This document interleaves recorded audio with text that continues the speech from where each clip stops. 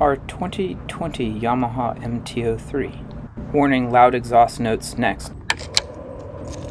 I love this machine. The manual transmission's 373 pounds, handles like a dream. It's amazing, agile, wonderful. This is a 2020 model year Yamaha MT03. It's a 321cc liquid-cooled 4-stroke fuel-injected offset twin. That's the motor right here. This is the transmission shifter. It's a 6-speed sequential.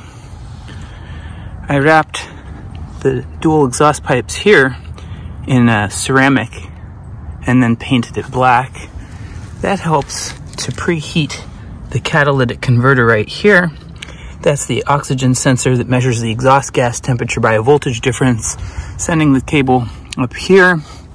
We can see the electric starter motor right there. This is the cylinder head. Those plastic knobs in there are the spark plug leads. If we follow the wires, there's an ignition coil. That knob at the bottom there is the bottom of the gas tank where it gets fuel. If we come around, we see here's the water pump. That pumps engine coolant.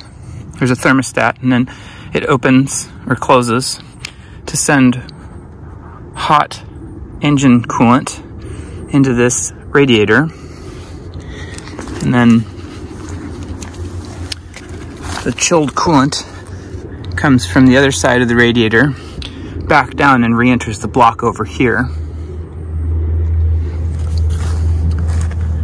We can see there's an evaporative canister for fuel vapor recovery. It's plumbed in here real weird into the intake and for the exhaust. It's got all kinds of fancy emissions control equipment. Down at the bottom, you can see the oil filter in there, the Yamaha oil filter. And right here, that's to drain the old oil out. If we follow along, this is the swing arm. So this is the engine's power output. Is through a gear up front connected to this chain inside this housing. And then the chain exerts tension on the sprocket on the rear axle. This is how you adjust the tension of the chain.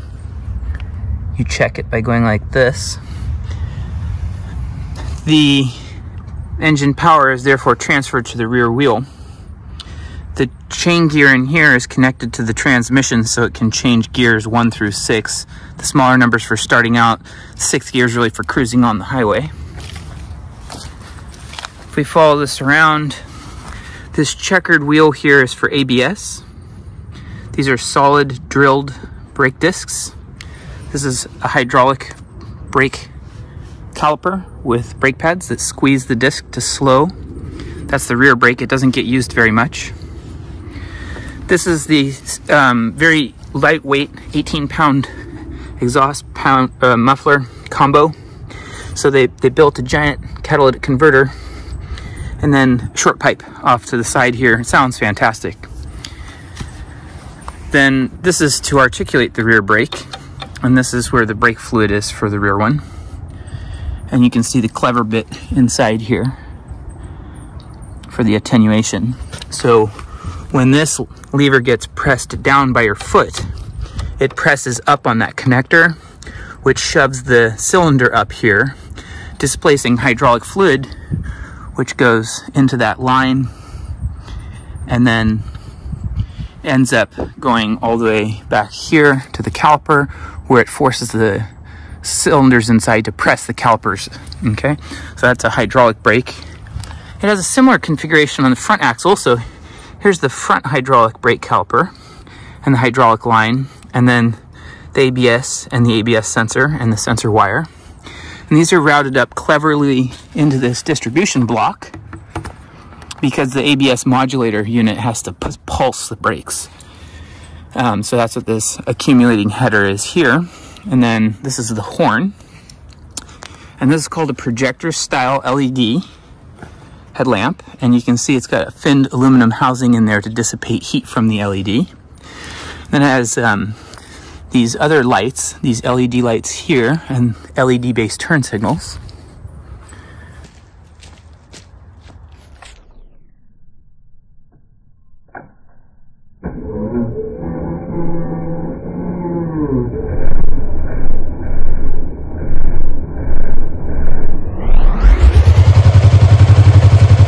Okay, so this is called the triple clamp, and this has an upright seating geometry that sends the handlebars up, so it's more comfortable to sit on. You're not doing a push-up like you would on a sport bike. It's called a touring bike. You can sit up. This is the entry level of the MT, or Master of Torque series. Master of Torque are great commuter bikes. I did a tail delete on here where I got rid of the big dorky whale tail plastic thing, and then kind of did a custom low-brow reuse of the original LED turn signals. This has a really tiny trunk. It's kind of annoying to get in and out, so we'll just leave it alone. If you follow along over here, this is the front brake hydraulic setup. So when you squeeze the right handlebar for your right hand, when you squeeze, it has a fulcrum right here. And what's happening is you're actually depressing this hydraulic cylinder right there. So, and there's a limit switch right here, electronic limit switch. That's what that click noise is. Okay, and this is the cylinder that holds the brake fluid, and that's cleverly mounted with a bar clamp up top here, and there's a sight glass for the brake fluid as well. The LCD cluster is really easy to read at a glance. It's black and white, sunlight readable. Due to a technical problem with my iPhone 14 having a low battery during filming, I'm just reusing this section in ultra slow motion to capture the audio. So if you're wondering why it looks weird, that's what's going on. You're going to hear me talk a lot more about the MT03. Thanks for your understanding. Enjoy the ultra slow footage of opening the gas cap and looking inside.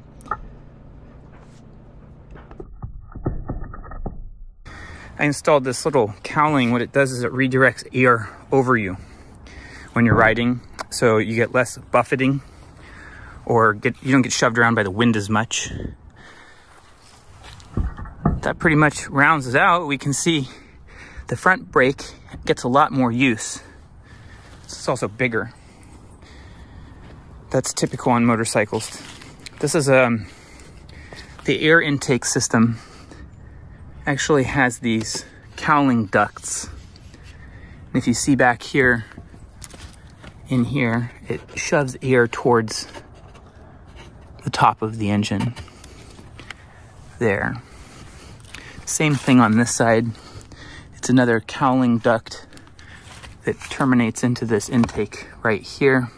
So when you're going freeway speed, it's shoving a little tiny bit, maybe a PSI or so of boost air pressure into the intake, which I struggle to show it to you because of the compact design, but they're in here, right there. So that is the one air intake right there, and the other one's the one further down there. So it's a 2-cylinder, so there's 2 intake and 2 exhaust. So it's opposite. So fresh air and fuel comes in on this side, goes through the engine, 4 strokes, intake, compression, expansion, and exhaust, and then is blown out during the exhaust step into the exhaust system. That's how all gasoline engines typically work. And that rounds out the technical aspects of it. There is a sight glass. If I tilted it up, you could see the oil level, and you can tell if it's dirty or not.